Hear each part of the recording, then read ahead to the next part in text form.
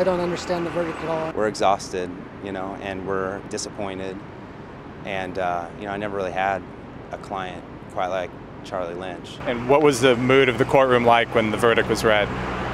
It looked pretty somber and surprised to me, but I was so shocked myself I wasn't really looking at the courtroom. Tanaka and Guy Iverson sat with Lynch as the clerk read the verdict. Reuven Cohen and John Luttrell, the other two members of the defense team, sat at the same desk. The first count was read, guilty. Luttrell and Cohen each put a hand on Lynch's shoulder. The second count was read, guilty. Lynch closed his eyes tightly. It took several minutes for the clerk to read the verdicts for the 5 counts. We found Mr. Lynch guilty on all 5 indictments.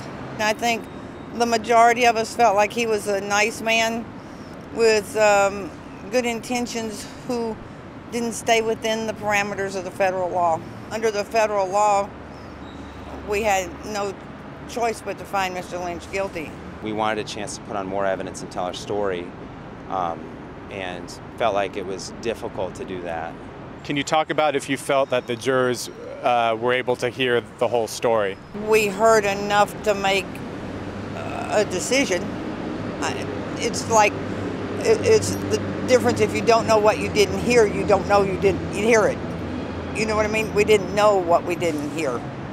We heard enough to make a decision based on what we did hear. The entrapment by estoppel, how did you feel about that? Entrapment by estoppel was at the heart of Lynch's defense. Under the strategy, a defendant argues he broke the law because he was given bad advice by a government official. Phone records show that Lynch made 4 calls to various DEA offices prior to opening his dispensary.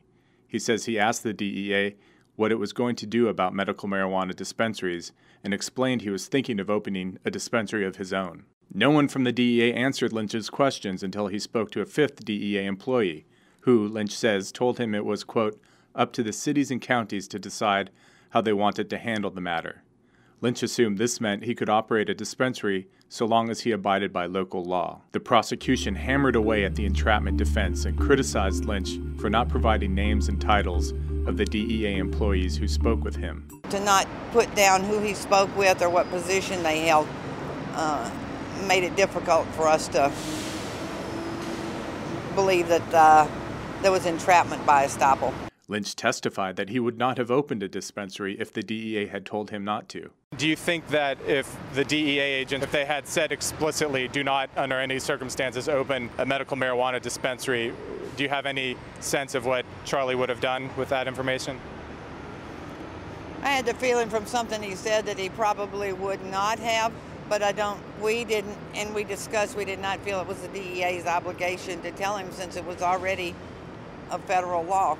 Do we know anything about what kind of sentence will be handed down? Most of the charges have mandatory minimum prison terms, but whether, there's always exceptions to those, so we're going to, fight as hard as we can to get around them.